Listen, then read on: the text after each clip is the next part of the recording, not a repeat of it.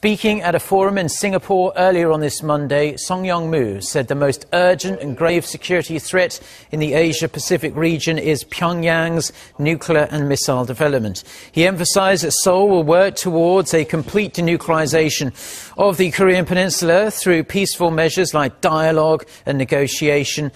Sanctions and pressure will only be the means of achieving this.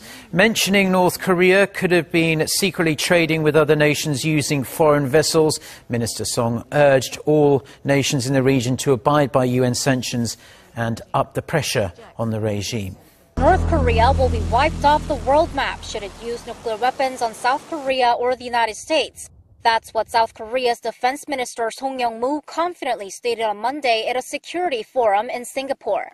When asked whether Pyongyang has a coercive purpose to its nuclear weapons program, Minister Song said the North attacking South Korea or the U.S. won't happen for real, and that the nuclear development program is just a part of the Kim Jong Un regime's propaganda strategy. He stressed that it's, quote, anachronistic to say Pyongyang will use its nuclear weapons, but added, if it does, then the regime will be erased off the world map.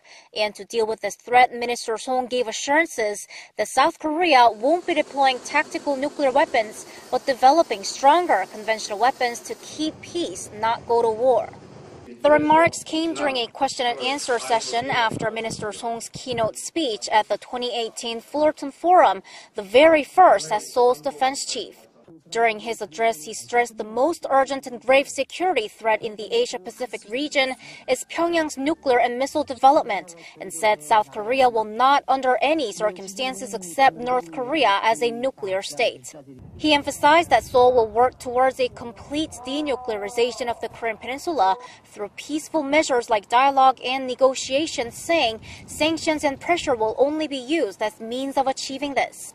Mentioning that North Korea could have been secretly trading with other nations using foreign vessels, Minister Song urged all nations in the region to abide by UN sanctions and up the pressure on the regime.